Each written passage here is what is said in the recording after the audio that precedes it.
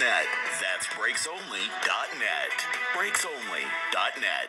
Since 1927, Volvo has made cars safe, personal, and sustainable. With soaring fuel prices, there's never been a better time to discover the new extended-range Volvo T8 hybrids. The new Volvo plug-in hybrids provide the benefits of a full electric vehicle, while also having a gas engine for those longer trips. Visit the brand new Finley Volvo Cars Las Vegas, located in the Southwest at Rainbow in the 215, and online at finleyvolvo.com. This is JT for Grimaldi's Pizzeria, coal-fired brick oven pizza, a must-have for anyone craving great pizza. Locations at Boca Park, the Palazzo, South Rainbow, and Green Valley. Learn more at Grimaldi'sPizzeria.com.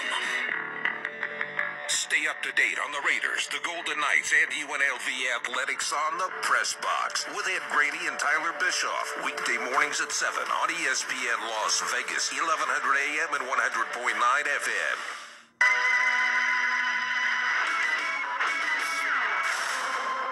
Golden State Warriors back on top of the NBA once more.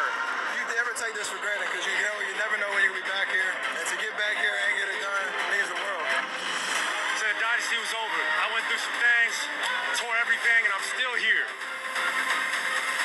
Welcome back to the Warriors Invitational, baby. It's what we do. They were already historic in their own right, but what the Golden State Warriors did in Boston on Thursday was something that only one other team in the NBA has ever been able to do.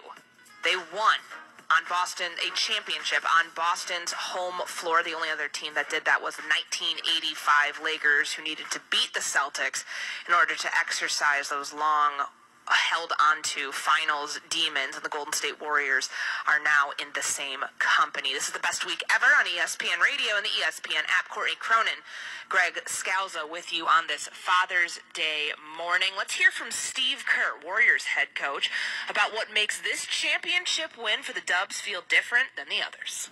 Well, they're all unique. They're all special. I think this one may have been the most unlikely, just from the standpoint of where we've been the last couple of years.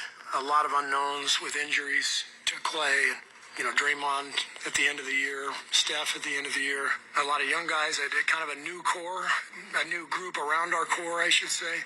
It's really special to see guys like Wiggs and Loon and Gary Payton, just how far they've come, the impact they made. Jordan Poole, same thing. And I know I'm going to forget people, but it takes a full team effort to do this. And we just had a great group who got it done.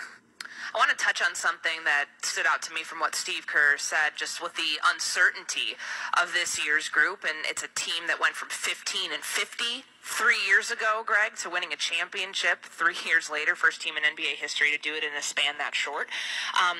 But they didn't have a fully healthy roster until the postseason. Clay was coming back. He, it was always this year, like, all right, well, let's just wait till Clay gets back. Clay gets back. Wait till Clay gets back. And they finally get him back, but they're trying to figure out, okay, what does this team look like? What do these lineups look like? And even when they got into the